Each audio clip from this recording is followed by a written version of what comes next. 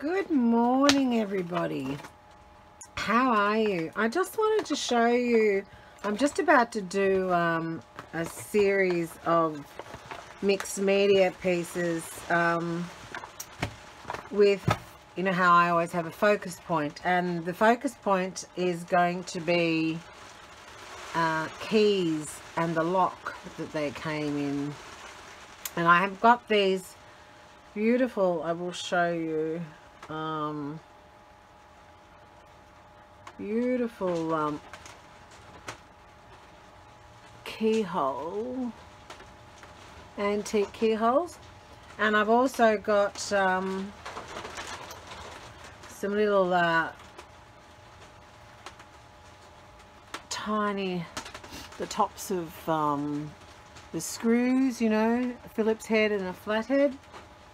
And also these gorgeous, which I'm going to put on a book, hinges or a door that I'm going to make. So I made these yesterday. These are flexible so that they can be glued in and they won't, you know, they move. They're not going to be brittle or anything like that. And I will put the link below of where I actually bought these if anyone is interested. I just thought I'd show you. They're molds I bought online, and I'll put the link below. There is a key there too.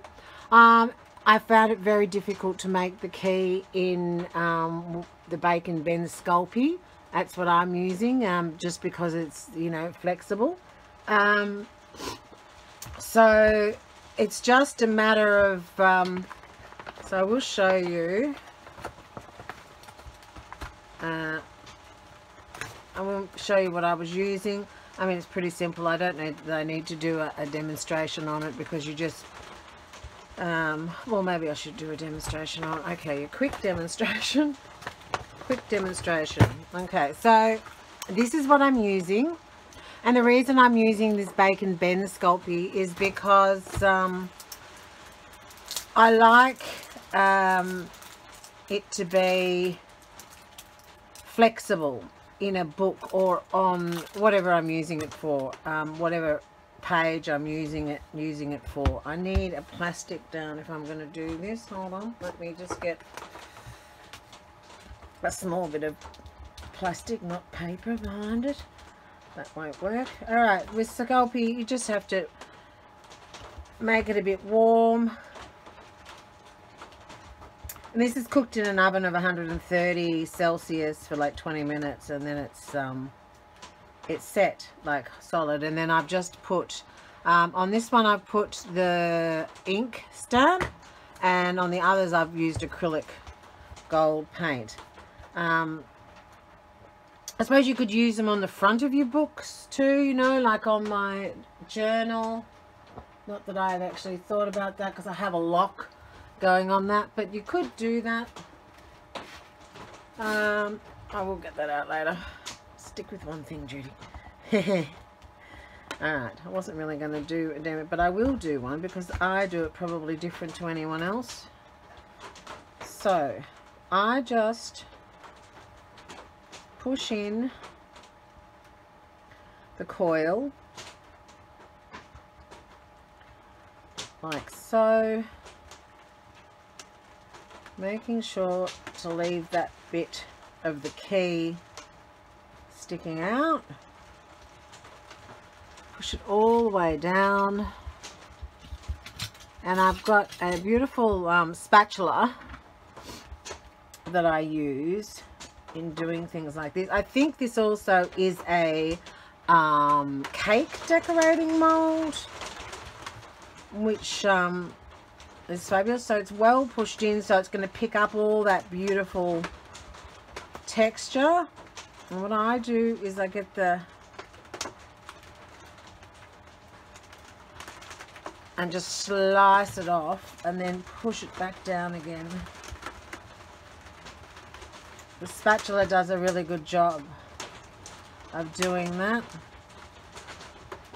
Making sure that key's there. Now I normally leave it for a couple of minutes because my hands have been playing with the warm the warm air. This won't set up also. The Sculpey won't set up until it's fired, but I do like to keep it in a small plastic bag if I've opened it out. So I am going to do, so I'm going to do a couple of mixed media pieces with these. These are as the focus point, I think, which I'm looking forward to, and I'll link them maybe to the bottom of this when I'm done them. And then you gently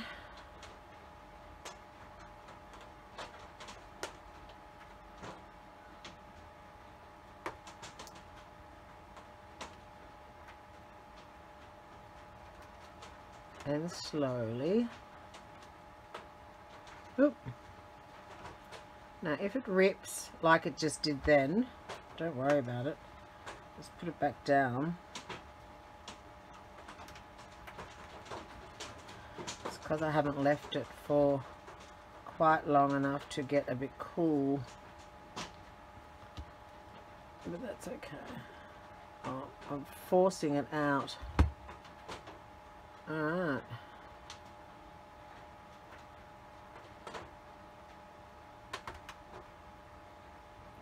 So it's quite a, if I had a fridge out here, I would probably put it into the fridge, and, but it is quite cold here at the moment in winter.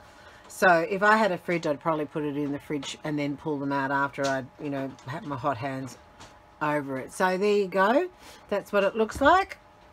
When it's done, I'm not going to fire up again for one piece, so I'll just put that back in. Okay, I will leave the links below. Enjoy. I'd love to see your work. Okay, bye.